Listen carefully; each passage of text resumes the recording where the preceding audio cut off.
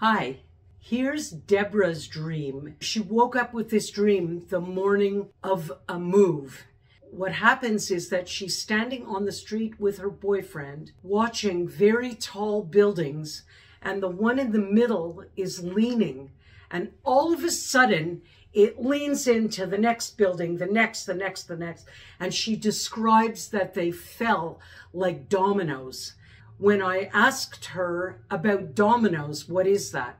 She told me that it's like one falls into another, falls into another.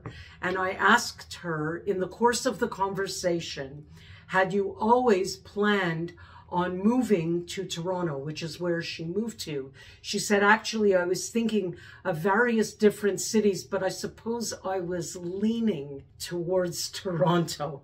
So we found the leaning building.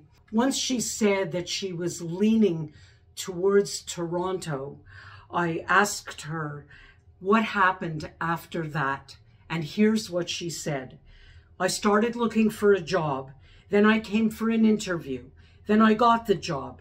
Then I came back with my mom, this time looking for an apartment. Then I was looking for a roommate. So you see how one thing fell into the other. And that was Deborah's leaning dream.